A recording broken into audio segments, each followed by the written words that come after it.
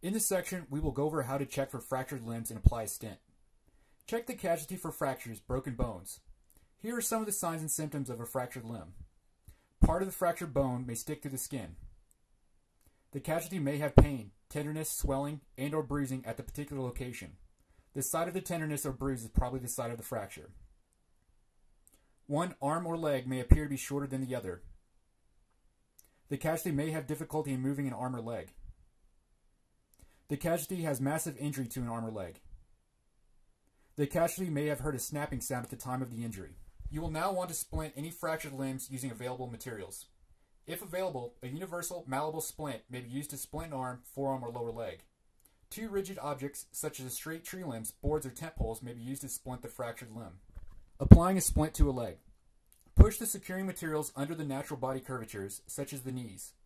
Then gently move the securing materials up or down the limb until they are in proper position. If possible, place at least 2 cravats above the fracture site and 2 below the fracture site.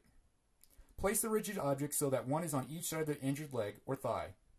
When possible, position the rigid object so the joint above the fracture and the joint below the fracture will be immobilized. If the fracture is the lower leg, for example, the splint should extend above the knee and below the ankle. If the fracture is in the thigh, the splint should extend above the hip and below the ankle.